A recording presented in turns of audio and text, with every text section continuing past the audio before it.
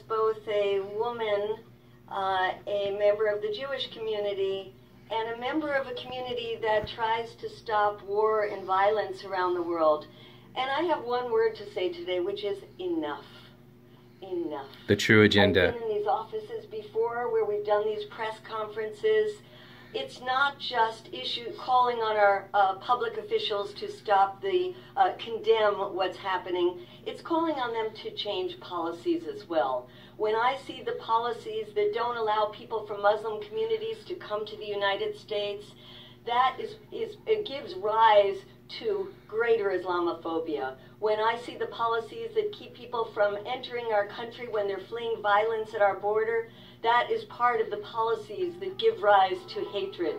When I see policies... They're attacking all the patriots right now. When I see people who are condemning the two new, beautiful Muslim congresswomen that we have representing us, that is also very painful and gives rise to acts of hatred and violence.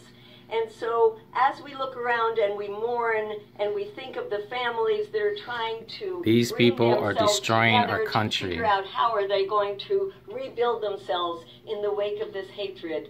We not only These people are funding all the gun bills in the United States and but to change abroad. The policies that generate this kind of hatred. And as my fellow speakers here have called out, we call on the community as well, because this is a time for us to stand up, for us to reach out to people in the Muslim community. She's saying Trump's travel ban is to blame, and for us not allowing immigrants to just overwhelm our country is bad. To protect you. Nobody must fear worshiping in this country.